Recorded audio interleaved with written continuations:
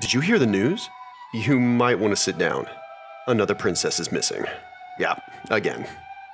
I can't remember if this one was cursed as a baby, stolen, or just ran away from home, but the point is, she's hot. And that's great news because the king said that the guy that saves her gets to marry her. And if you marry royalty, you become royalty. Easy Street, brother. And if you look anything like me, Easy Street is an address you're not familiar with. Sign me up, right? Now, there is a catch. Turns out she's guarded by a dragon. A magical dragon that can change its shape. It's been seen as a clown, a noseless wizard, even someone with asthma. But most of the time, it takes the form of an ugly old witch. This hag is so hideous, you have to be stoned just to look at her. Why'd she do it? Well, she's gross. I mean, who knows why ugly people do what they do? I feel like you're focusing on the wrong thing. The point is, there's a beautiful, polite, sweet, respectful maiden being held captive by a creature that is the opposite of all those things, which makes it evil. You know the rules. If you fight evil, you're labeled as good. And we all want to be good, right? Why doesn't the king save her? Well, he's already good. It's our job to please him. You know what? That's a good question. There's definitely more to this story than meets the eye. I mean, how do we know the witch is a villain? No one has ever woken up and said, "Today I'm going to be evil." Even serial killers think their actions are justified, that they are somehow bringing balance to the equation. We're all heroes in our own story and a villain in someone else's.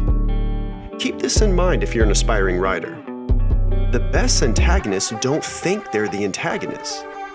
You see, the hero and the villain are two sides of the same coin. The same is true of the princess and the creature that guards her. Next time you watch or read a story, ask yourself why the villain is the villain. Once you get through all the fluff, there's only one answer. They disrupted the status quo. The same is true in real life. Anyone that buckles the system is demonized. They have to be. It's the only way to keep the system running smoothly. When someone has the audacity to think for themselves, it's as offensive as stealing the king's daughter. Order can't be restored until she's back, and whoever does so is a hero. But this is a lie. Being a cog that keeps the machine running is the opposite of a hero. Every scientific or religious breakthrough we have ever had has come because someone went against the status quo. The impotent cries of the ordinary world are that you should trust the experts because the science is settled, that you can't write a holy book because the world's religions have already been established. How does a hero respond? The same way the Wright brothers did when they were told about the law of gravity. Hold my beer. This brings us back to the princess. You want to know why she's considered good? It's not because she's the king's daughter. It's because she's disempowered. You see, we've all been programmed to associate victimhood with goodness. Decades of propaganda have trained us to think we are responsible for how other people feel, that good and nice are the same thing. This lie is not only extremely harmful psychologically, but also ruins story. An example being the latest Star Wars films. The truest thing you will ever hear is that you are the source of every feeling you will ever feel. Anyone who wants you to identify as a victim based on something in your past doesn't care about you. They want you disempowered. Why? Because disempowered people are easier to manipulate. We instinctively know this. Every time someone sneezes, we say, "Bless you." The word bless comes from the Hebrew word baraka, which means to be empowered. The reason the old hag is vilified is because she refuses to be a victim. She's not afraid to openly state and pursue her desires, and this makes us uncomfortable. Her ugliness and danger are directly proportional to how offensive her behavior is. It's why the princess is beautiful. She's not real. She represents our social self, the part of us we present to the system. The part of us that's a mask. This is why saving her doesn't empower the hero.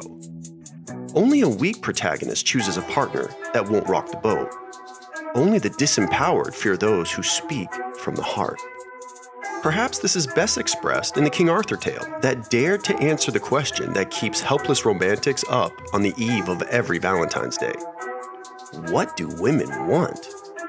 One day, Arthur was out on a hunt when a knight appeared and challenged him to a duel. Being unarmed, the king noted his disadvantage. The knight allowed Arthur to leave as long as he returns in 1 year's time and answers the question of what women want. Failure to answer correctly will result in Arthur losing his head. So the king recruits his nephew, and together the two of them spend the year trying to find the answer. On his travels, the king comes across an ugly hag who promises to give him the answer as long as she can marry his nephew. Hearing the news, the nephew selflessly agrees, and the hideous hag tells Arthur that all women desire sovereignty. Arthur brings the answer to the knight, saving his noggin, and returns home to prepare for the wedding.